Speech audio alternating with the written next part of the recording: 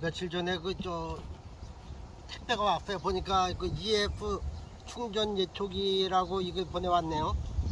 그 협찬으로 이게 들어왔어요. 유튜브를 하다 보니까 협찬도 들어오네요. 이게 충전식 예초기인데, 충전 예초기 50바 볼트.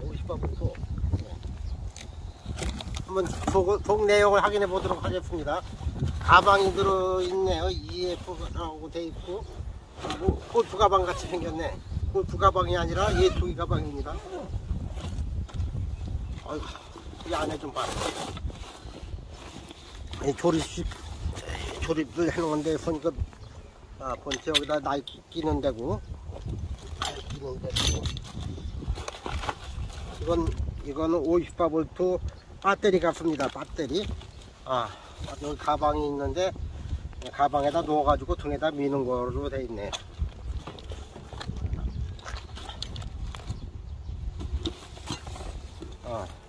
요거는 여기다가 연결을 하는 거네요. 이거 손잡이. 손잡이고. 이거는 날 끼는 데고, 요거는 등에다 거는 데고. 이건 뭐에 푸는 건지 모르겠네.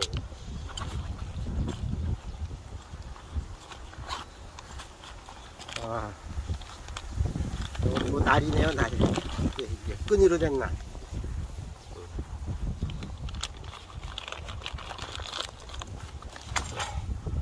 이건 보통 그 예초기 날이죠. 가만 예초기 날로 되어 있네요. 이거는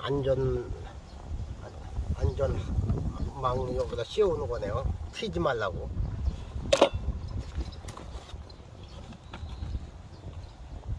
이거 충전기네, 충전기.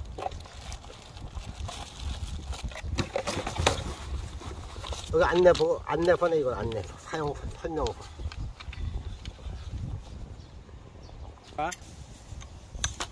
이거 잠그는 거. 완벽하게 잠궈야지 사고가 없어요. 빠지지도 않고. 이거 돌아가지 않게 고정을 시키고, 날을 이렇게 하고,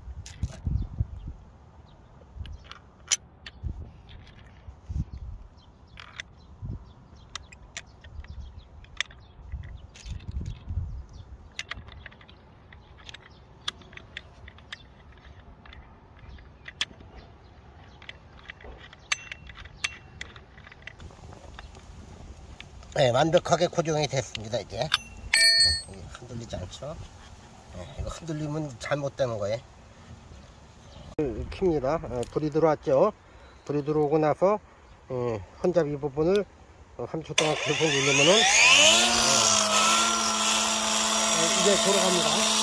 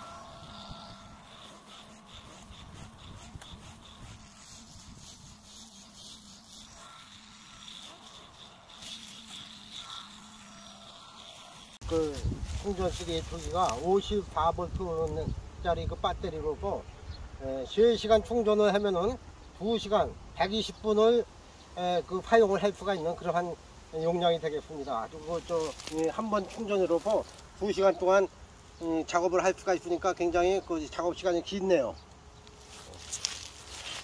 이상 EF 충전식 예초기를 사용해 봤습니다. 아주 편하고 무겁지 않고 그 여자들도 사용할 수 있고 남녀노소 어린애는 안 되고 이 할아버지들도 잘 사용할 수 있겠습니다.